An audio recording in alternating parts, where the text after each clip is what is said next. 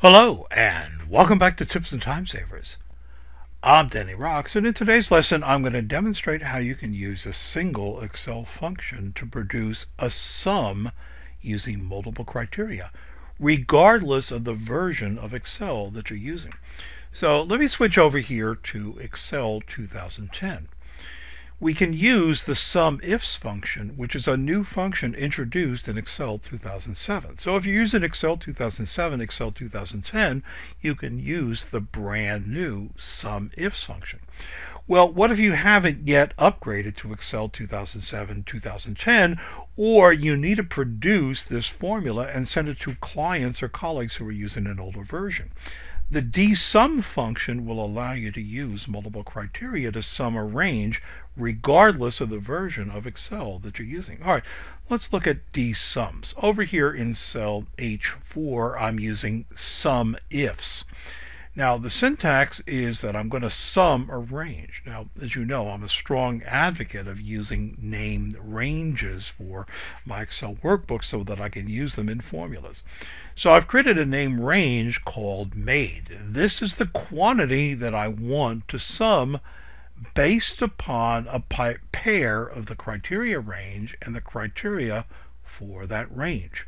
So for criteria range number 1, I want to look in this name range month to find the criteria, which is this value.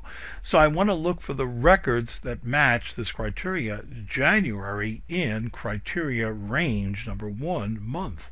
Use comma to separate the argument. So my second criteria range will be over here. It's the product range. I've used the name product to identify this range, and the criteria that I wish to search for in that range is over here pointing to this cell. Now let's see how this works from scratch. And I'm going to change this. I'm going to change this value from January to be February. And I want to change the product from mixer number 9 to be mixer number 2. So let's use equals SUMIFS. And again, remember, it's the plural. So the range that I want to search in is the name range made. Since I've used names, I can use the keyboard shortcut F3 to bring up a list of the names that I wish to paste into the formula. Use a comma to separate. Again, the key to understanding this is we're going to be pairing the name of the criteria range with the criteria in that range. So for criteria range number 1, the name range is going to be month. F3, list of the name ranges, select month, comma, and then let's point to the value which will serve as the criteria. For the second pair, the criteria range will be product. So I want to use again F3 to bring up a list of the names, select product, use a comma, and then point over here to see the value. And now let's use the Control Enter to keep the entry in this cell. So I can see that 23 units were made in the month of February for mixer number 2. One way that we can verify that is come up here to the Data tab of the ribbon and use Filter. In this case, let's filter for a specific month, the month of February in this field, and for our second criteria, let's filter for mixer number 2, and I should get 23. So if I add up these values, if I come down here into the status bar, I can see it's 23. A great keyboard shortcut in Excel 2007-2010, Control-Shift-L removes the filter and the filter drop-down label. So there you go, 23. Now let's see how the DSUM function works, because you can use DSUM function to be compatible with all versions of Excel. So let's switch over here to Excel 2003. I've made an exact duplicate of the data set from the data that I was using in Excel 2010. Up here I have the criteria. Now a tip is to make an exact copy of the labels. The easiest way to do that is to make a reference. So equal and create a link to the label for your data set as the label for your criteria. And then simply type in the criteria that you wish to use. Over here, I'm going to be using the DSUM function, and when I use DSUM, or as you saw when I use SUMIFS, I like to create labels over here to show which values I'm using as the criteria for the field. So in this case, let's break this down. With DSUM, there are 3 arguments. Now, DSUM is part of what's called the database functions. For example, you have DSUM, DAverage, DAverage A, DMax, DMin, and the nice thing is that all of them use the same syntax. The key to understanding the database, and again, notice that I'm using a name range, is that with the database functions, what you're using for your data table is you're creating a range that includes the labels as well as the values. So if I come up here into the name range, the data table that I'm using over here uses the labels for the data as well as the actual values. That is very different than when you're creating a name range that you use, for example, in a VLOOKUP function where you include the values but not the labels. So that's going to be your first gotcha step. Let's come over here now and take a look at the second argument. The second argument is to point to the field that you wish to, in this case, sum. There are several ways to do that. I find the easiest way to do that is to just point and make a link to the label for the field that you wish to use the summarize for the DSUM function. And the final argument is to point to the criteria. So A3 through B4 is over here. So when you include the label as well as the values, that's very similar to when we were using the SUMIF.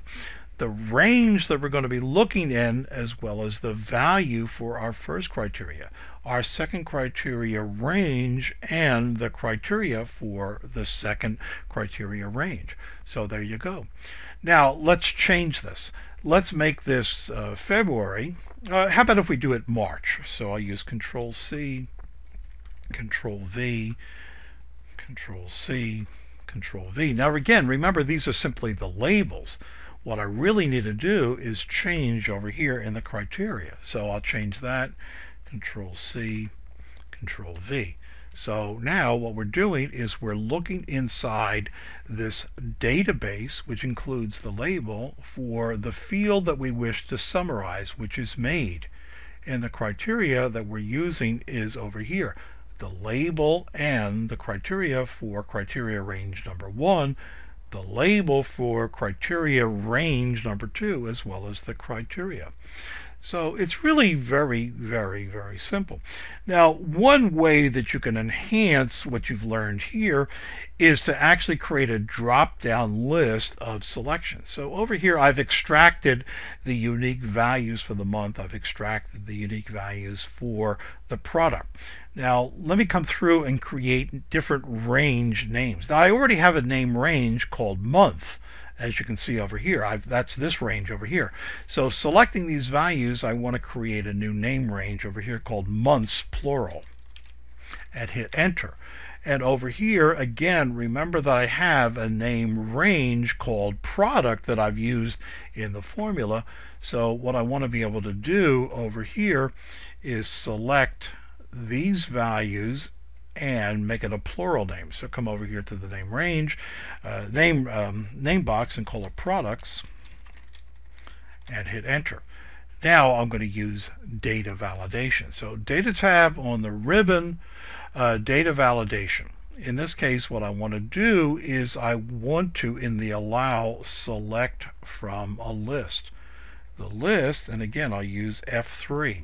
So I want to be able to select from the plural, months. Click OK. Over here for the product, once again, data tab on the ribbon, data validation, and allow from a list. I want to select the source for the list, F3. In this case, I want to use products, plural. Click OK. So now I can go through and select any combination over here and select mixer number 2. Oh, I've got to find one value where that has a value in there. So for March, and mixer number 6. You see that I don't have a mixer for every month, and there you go. So now you've learned how to be able to select a function that will summarize one field based upon multiple criteria from two or more different fields. And that's typical of the tips that I offer on my DVD-ROM, the 50 Best Tips for Excel 2007, which you can find at my online website, shop.thecompanyrocks.com. And I'll look for you in the next lesson.